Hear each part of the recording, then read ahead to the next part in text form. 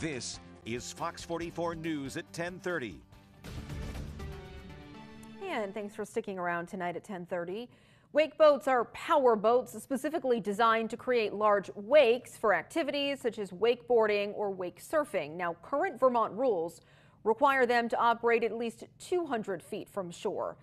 But after a citizens group petitioned the Vermont DEC last year, the agency is proposing new rules. The DEC would only allow wake boats where there is at least 50 continuous acres of water.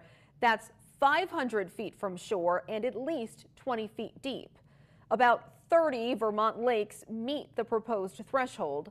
Some Vermonters attending a public hearing earlier tonight say it isn't strict enough. Others are concerned about the enforcement. I support much of your proposed rule except the 500-foot distance from shore. It should be 1,000. Allowing wake boats on Vermont's smaller lakes is like someone smoking a cigar in a crowded room. DC's already gotten feedback from the state police that the 200-foot rule is already unenforceable. So if we create a 500-foot rule, everybody in this room is going to be at their neighbor's throat.